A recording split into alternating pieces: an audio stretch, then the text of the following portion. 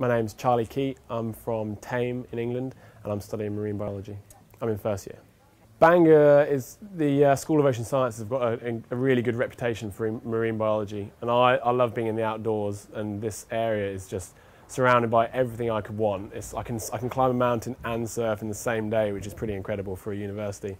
Yeah, and the surf locations are fantastic, and there's just so many places that I can explore, and that's what I spend my time doing, really. The course is great so far.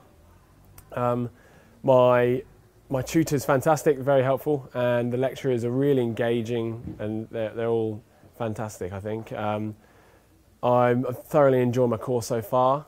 I'm looking forward to going out onto the research vessel that they have here at Bangor. I think that'll be a great trip, and we do that in the second year. I hang out with this surf club quite often. They go surfing pretty much every Sunday, which is great, and they're always taking on beginners. So there's a big bunch of us that go out with them, and we drive down to Hell's Mouth, which is on the Clym Peninsula, most often. They have socials every Wednesdays, and they go drinking out in the local bars.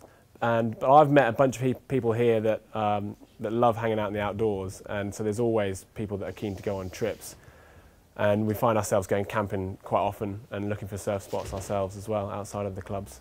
I went to Danielle Library to see a guy, a really nice guy, Derek, who works with study skills.